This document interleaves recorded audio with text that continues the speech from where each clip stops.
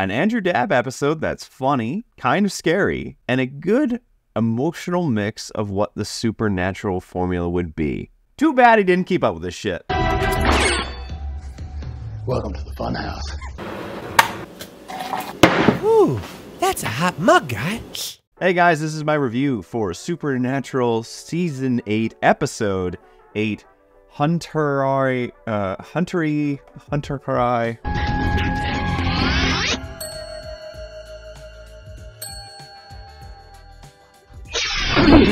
It's the one where there's a guy who's imagining Looney Tunes as the real life world. Now this is kind of, again, a little bit of a spin on other episodes that Supernatural did. Funnily enough, if I'm correct, the one where fairy tales or fairy tale wishes in the coin bath that were coming true that for some reason had one of the Raimi brothers in it. Andrew actually does a decent episode here, and I'm kind of surprised that I'm saying it because everything about this episode works well. The build up to the cartoony stuff is slow and methodical. The background story with Sam and the girlfriend's dad, while maybe the dad might not have been the greatest actor to choose. Because I gotta say, Sam, you look like a real fixer-upper to me. Wow. That progresses quite well with an interesting arc that's making those memories actually mean something. And then when the comedy elements do appear, it works well with the episode because it's also pulling on the heartstrings of a real life, real world issue that is what happens when you grow old. Something that I can say personally is having co-worked at a few old folks' homes. They're not fun. They're not happy most of the time. And the idea of putting yourself into those situations is not exactly a favorable one. Yes, there are good ones. Yes, there are bad ones. But it's just something that when you have to give up control of your own life and you have to hold it into someone else's hands, and in some cases you're also a little bit brain mush, that's kind of a scary element. And so to retreat into something that kept you happy when you were younger is a relatable issue, a relatable ideal. And that is something I like about this episode. I'm actually, again, very surprised with the direction this one goes. And the humor. The humor is actually pretty good. Castiel is fantastic in this episode, being his very awkward self. He did recently suffer from a mild, what is that? Bladder infection. Just stop smelling the dead guy. Why? We have missed that kind of humor. We didn't get a lot of that in the last season, and it was kind of a welcome return for Castiel, especially when he's interrogating people. Why did you kill your husband? Agent Stills, a word, please. And the cat's his dumbass afterwards. Dumbass. And that keeps with the canon of the episode, unlike Dabb's later iterations of the show. So I actually have to give a lot of credit to how this episode plays out. I like the dynamic with the guy who is seeing, like, visualizing the Looney Tune world, and I love it when they go inside his head, and I like that element to it. I thought that was a good moment to jump the shark in terms of just the silliness of the episode, because it works with what's going on, and then that correlates to Dean fighting the doc.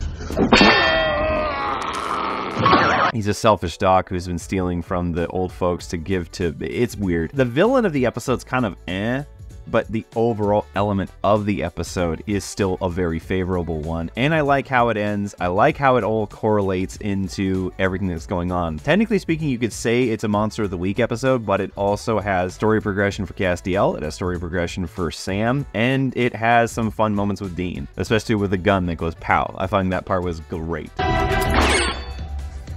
Welcome to the funhouse. Overall, I really think this episode's a very good Monster of the Week episode.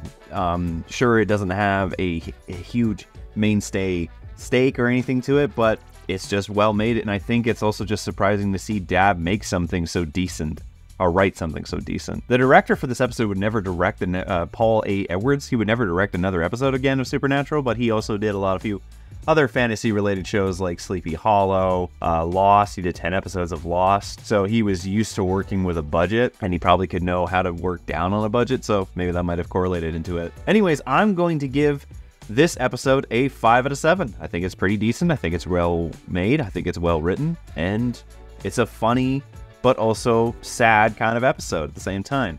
But those are my thoughts about this episode. Let's see what you guys have to say. I feel pretty ashamed of myself because I forgot about this episode because it's really funny. I really like the concept, and some of the cartoon gags were good, and also the episode finally breaks from the mediocrity of the season. Overall, it's an 8 out of 10, probably my third to second favorite episode of the season. It's definitely up there for me. It was a really good, funny one. Like, Dabb actually did a decent job for the most part. This episode is a unique gem in terms of being a Monster of the Week episode. I grew up watching Looney Tunes and loved Looney Tune callbacks and Looney Tune related deaths. Castiel comparing the humanity to Wile E. Coyote and the Roadrunner as God is hilariously accurate for the show's depiction of God and his relationship to humanity. I will never get over how hilarious Cass is as a hunter from being the bad cop, oh he's so bad at that, and interrogating the cat. But to the show's credit, I absolutely love the social commentary of this episode and how to relate to Sam and Castiel to taking action and not running from their responsibilities. Mike Farrell as Fred Jones really shines in this episode. I really loved him in MASH. I thought I recognized him from somewhere. Honestly, I love this episode. Every time I watch it, both Cass and Sam shine in this one, and I'm surprised that Sam and Dean were surprised about Castiel wanting to be a hunter. I laughed at the scene where Castiel was interrogating the housewife. Misha was hilarious. I really like the callback to Sam's relationship with Amelia. Amelia's father was spot on both Amelia and Sam running away from their lives, and the relationship was going to last. Okay, I'll give you that. At first I thought you were talking about his acting. Like, no, the dialogue he talks about is kind of accurate. I also like the scene where Dean and Castiel are in the motel room. I was glad to see Sam was able to convince Fred to take control of his powers and stop hiding in his mind. I think this episode a 5 out of 5. Yeah, no, pretty much dead on with how it's relating, like, this overall theme of everything is connected. Very good, like, you know, kind of stationary, but it is a very good, well put together show. Our episode. I thought this episode was funny, and Castiel was the best part, showing off how funny he can be of a character. Yes, this is when Castiel was good still at what he was doing before he got kind of lame and insufferable. Alright guys, that is our review for that one. Now we are moving on to Citizen Fang. Benny comes back. Make sure to give me your guys' thoughts about that episode in the comments below, and I'll read those off in the next review. Till then guys, I hope you enjoyed this review. If you did, leave a like, and if you're interested in more, subscribe. And I'll see you guys on the next one.